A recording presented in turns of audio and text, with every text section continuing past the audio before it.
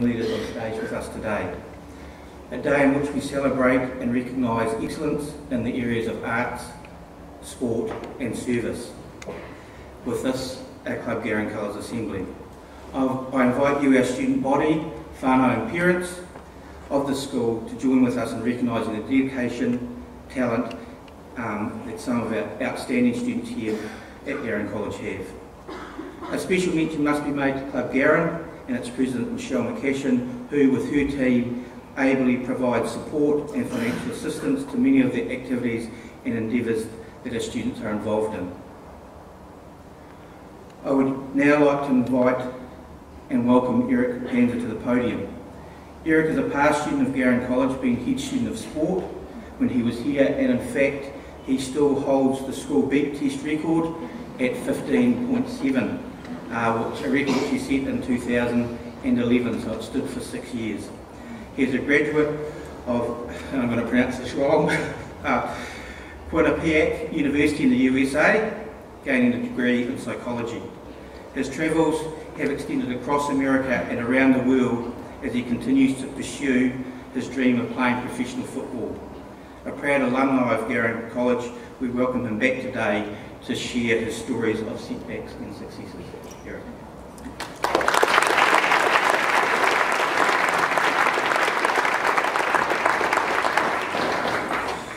Well, good morning students, teachers, family, friends. I was once just like you guys, sitting in this gym. Oh, there we go, cool.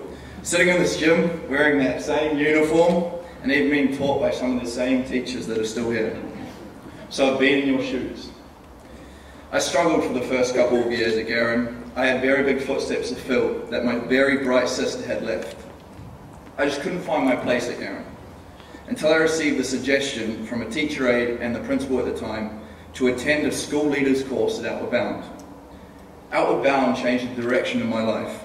I returned from Anakiwa with a clearer vision of who I was and the purpose I had in this world, and also a better understanding of how I could be a school leader at Garin College.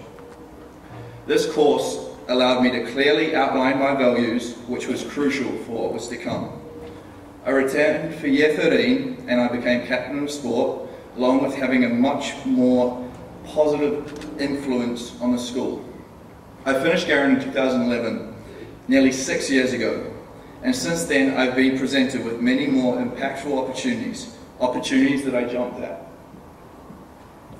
In 2012, I accepted a scholarship to attend Quinnipiac University in Connecticut, a northeastern state in America, 2 hours away from New York City. My scholarship was to play football for the university's team while studying a bachelor's degree in psychology, and this was just the beginning. My responsibilities included 5 to 6 university courses per week, which was about 15 hours of class time, plus all the study hours outside of that. Our team trained every day and played twice a week. But there was so much more to this experience than just football and classes. After my first year, I received the opportunity to travel to Cape Town, South Africa with a group of 12 other students, many who I had never crossed paths with. These students were from all sorts of backgrounds, within our university of approximately 8,000 students. The trip was the first time I truly got to know people outside of my comfortable social circles.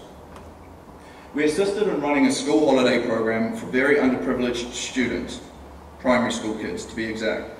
These children lack some of life's basic needs, things we take for granted every single day: food, water, shelter, love, care, education, and most relatively, opportunities. We broke down sexual and racial barriers through universal languages of smiles, football, and dance, and we gave these children hope and an education for a better future. Along with the school holiday program, we got to experience the city of Cape Town. The hardest thing to digest was the vast disparity of this city. On one side of the road, there were very nice modern-day homes, and just on the other side of the road, there were corrugated iron shacks, many without power. There were two completely different lives being lived by these people, and one group never would blink an eye to the other. Unfortunately, racism still exists, and so does the remnants of apartheid. I was fortunate enough to return for a second year to the same school, and this allowed me to take more from the trip, hear more stories, ask more questions, and grasp a greater understanding of why Cape Town is the way it is. From these two experiences, and in particular the young children of Waikiki Primary School, made me realise that I must live a life of purpose. I need to have a purpose every single day that I live and not be willing to let it go to waste. Because what those children taught me is that life is precious, and whoever you are, you must make the most of it every single day. As I left South Africa, I wanted to do more, but I couldn't. However, what I could do more was for myself. I began to pursue my newfound purpose in life, to make a difference in this world through what I believe being the nicest person I can be to those around me. This drove me to do more within my university community, to have a greater impact on the people I interact with every single day. Previously, I had limited myself to a smaller group of people, but after this experience and meeting many students from other areas of the university, I made more of an effort to step outside my current friend zone, which consisted of mostly just athletes. After an application and interview process, I was given the opportunity to be an orientation leader for the university. Along with 75 other orientation leaders from all corners of the university, sorority and fraternity students, student government, international students, and LGBT students, we collaborated to create an environment that was welcoming and comfortable for incoming first-year students to our university. We assisted in acquainting them to their new surroundings and what the experience would consist of, along with helping these students begin to build new friendships with their new classmates. This led to my final year at Quinnipiac, as I searched to find a way to leave my mark on the university and its people. I believe I did this by just being who I was, pursuing the purpose of mine to make a positive difference in this world. During my final semester, I collaborated with students across campus to implement a few powerful campaigns. The It's On Us campaign to stop sexual assault, and the You Don't Say campaign to encourage people to think before they speak. I was a president of our Student Athlete Advisory Committee, the student voice for our athletic department, and I worked directly with the vice president of our university on curriculum changes and developments for the student experience. I also volunteered for a week with Habitat for Humanity in North Carolina to help construct 3 homes, which ultimately would give hope and safety to 3 families in need.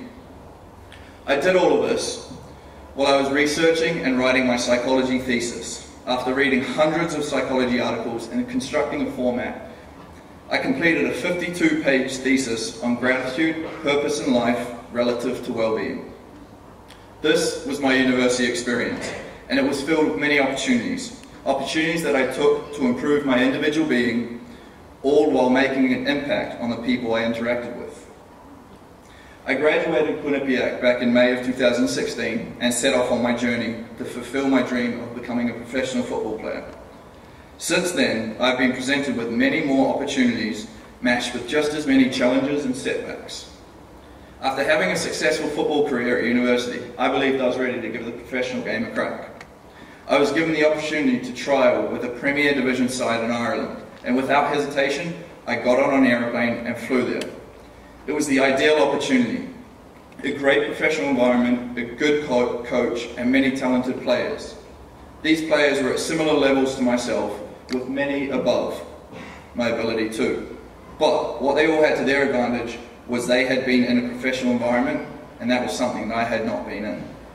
I ended up spending 10 weeks on trial, when a trial should only last a couple of weeks. Over those 10 weeks, the news I got from the coach went up and down.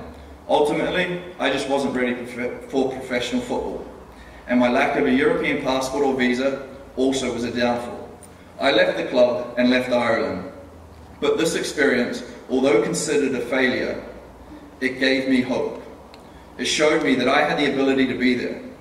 But as you'll learn in life, some things you just cannot control.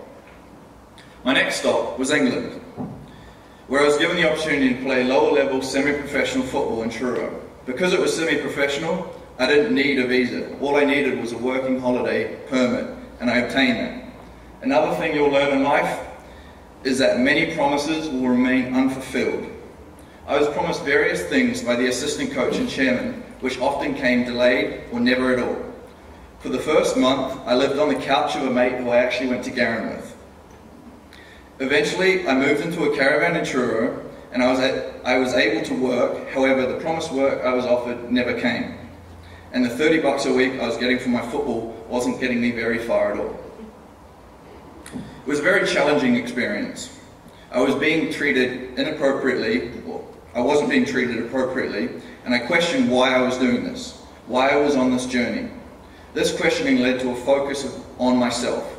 I developed myself to be as professional as possible while in a very amateur environment, as I knew this would be beneficial to me down the road if I were to get the opportunity to go to the next level.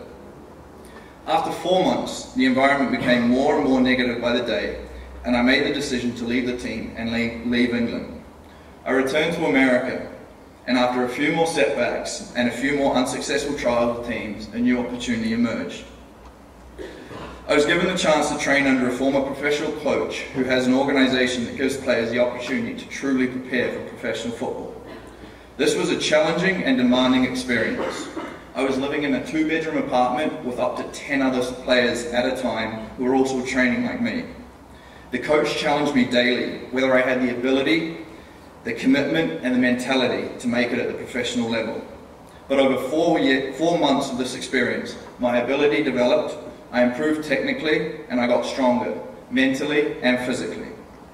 Because of this, I was given the opportunity to travel with a team that this coach selected to Denmark to play exhibition games in hopes of getting scouted by professional teams within Scandinavia.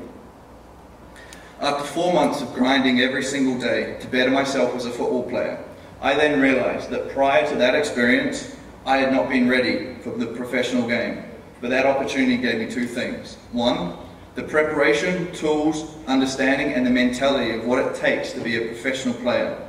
And 2, another opportunity to pursue my dream of becoming a professional football player. And like every other opportunity over the last 5 years, I jumped at it. I went to Denmark and let my performances against some of the best professional teams do the talking. My performances paid off and I was offered another opportunity to trial with a team in Sweden. My trial was successful and I signed another semi-professional contract. I was at a stage where I just had to keep persevering on my path, trusting that a better opportunity will come. I was playing at a level a lot lower than the teams we had played against in Denmark. However, it was a foot in the door. Once again, I focused on developing myself, training individually as much as possible, as well as with the team. As my time was coming to an end in Sweden, with my 90-day visitor visa expiring, I was in search of a new opportunity. After the many hurdles and challenges that I kept encountering in the USA and Europe, I decided to change tack a bit and return home to New Zealand. I took an opportunity with Team Wellington, another semi-professional team that plays in the New Zealand National League. This opportunity has already presented me with experiences that lacked in my prior opportunities overseas, so hopefully this is a fresh beginning I need to realise my dream. The opportunities over the last 18 months, they were all ones that I believe will get me to the next level, to help me achieve my dream. But I have yet to achieve that. Something has been missing to help me make that next step to the professional level. I've done everything as professional as possible for myself, but I still have never signed a professional contract. Each day, I continue to strive for this with patience and perseverance, trusting that if I continue to control my actions, my thoughts, and my effort, eventually the appropriate opportunity will arise. I have not given up. I have not looked for the easy way out, and I will not quit. I have continued to be committed on this journey that I set out on. Now, that might have been a lot for you guys all to take in, but I share this with you to give you a bit of a background as to what I want you to take away from this. It doesn't need to take an opportunity like Outward Bound for you to reach your potential and find your place at Garin College. What it will take is you embracing the experience, establishing relationships, and enjoying the path you're on. Look, life is unpredictable. Life is precious. Life has its challenges. It has its difficulties. But life is there to be lived. It is there to be experienced. Life is full of learning, whether it is in the classroom, at home, or overseas in different cultures. There is always the opportunity to learn. And the biggest opportunity to learn is about yourself, who you are, what you believe in, and the endless potential that you have. Over the past 6 years, I've learned a lot. I've learned to fail, learned to struggle, learned to be challenged, and as you can see, I have overcome all of these to be here today. Contrary to this, I've also learned to succeed. I've learned to experience, and I've learned to embrace life and live it to the fullest. My journey has taken a lot of patience, perseverance, and persistence to get where I am today. I've used resilience in my pursuit of my dreams, and I use every single challenge to become a better version of myself. To all of you, I encourage you to be open to new opportunities. Get outside your comfort zone to welcome something new and uncomfortable into your life to better you. I encourage you to embrace failure, learn and grow from it, and allow it for you to succeed. I encourage you not to shy away from challenges. Instead, embrace them, relish them, and use them to thrive. Find your purpose in life, whatever it may be, and pursue it. Allow it to lead you on a journey towards happiness. Most importantly, enjoy these moments here at Garin. Embrace the now and enjoy the present. Don't look back. Don't look forward. Just be still and enjoy life, moment by moment. Remember, succeeding isn't about achieving. It's about learning. And when it comes down to what I have learned, I have succeeded. Thank you.